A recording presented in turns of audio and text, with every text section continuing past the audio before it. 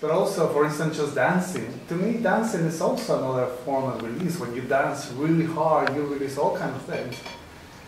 And I am a massage therapist. I've seen people cry on the table when I'm a massage therapist because somehow by touching certain muscles, who knows what, a lot of emotions get released.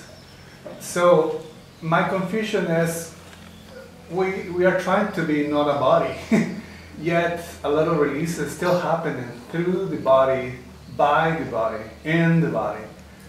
So I'm a little confused on that. I said, okay, I'm not a body, but then again, that's where everything sort of kind of happens, you know, in quotes. So that's my confusion. Yeah, it's quite a mesmerism because at different points Jesus talks about the body being nothing, and he actually says that in one of his workbook lessons, you will tell you have practiced well by this, the body should not feel at all.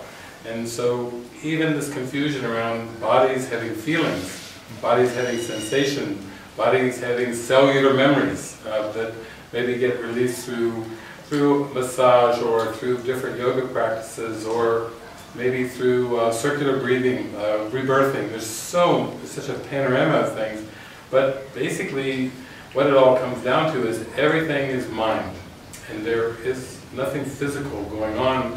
And now we have quantum physics backing us up and saying that most of what we have believed as humans is very solid is mostly space, even down to the atomic level.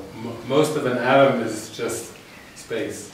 It's an itsy-bitsy teeny nucleus, and then you've got these electrons swirling around it, and it gives the appearance of something that's like a building block, like everyone was saying, you know, the world's made of atoms now, but all the material world is, the atom is the smallest one, but that's not true either. It's mostly just space.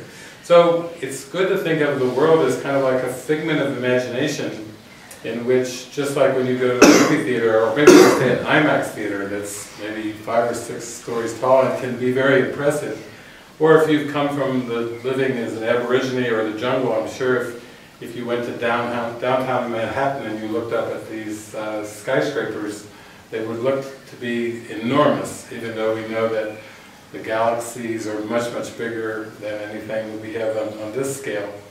But everything is mental. All sickness is mental. All experiences are mental. And so we have to go through an experience where we get what seems to be solid retranslated back into seeing that it's all mind. And that's why the basic idea of the Course is ideas leave not their source. Christ has never left the mind of God. And we could say the same with the projected world. It really has not left the perceiver, the mind of the perceiver. It's not like there's 7 billion separate minds, because that's what the ego invented, but we could say just in terms of singular mind, the whole world has not left the mind of the perceiver. So you can go through experiences and it seems like you can release tension through dancing. That's a common experience when you feel tight, or massage is another good one. There's many, many things, and those are all just symbols. It seems like if you take ecstasy, or if you take LSD, or it seems like if you smoke marijuana and everything, it's also, there could be a sense of a loosening and a relaxation.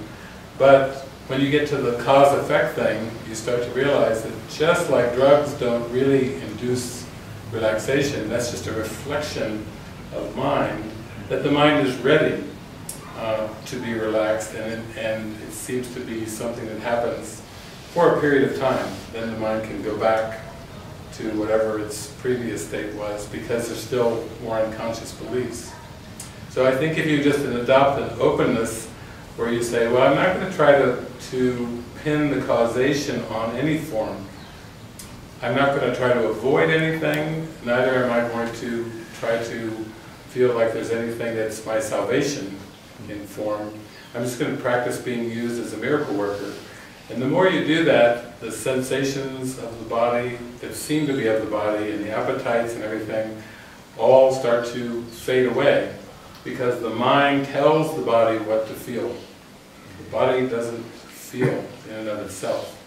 it kind of contradicts human experience actually, because it's so strong. But then also mystical experiences contradict human experience, because you're used to having kind of a limited, narrow perception of the world, and then you have a mystical experience, and suddenly it's so vast, and you go, whoa, what was that? Or how do I get that back? Whatever that was, I want it back, and so you just come around to it. So I think it's just good to adopt a stance of just staying just completely wide open, because the Holy Spirit can use anything, but just not taking the next step and starting to interpret that. Because in the ultimate sense, you know, even when I say release, that's still within the ego realm. It's still within the realm of consciousness. The Spirit doesn't release anything, but it's just the mind that's going through this awakening experience seems to let go. And that's why we have all those great phrases, let go and let God. Elton John did a song one time, release, relax, let go. Hey now, discover your soul. That was a nice Elton John lyric. But, you know, that puts it a little bit into a context. So hopefully that clears it up a little bit there.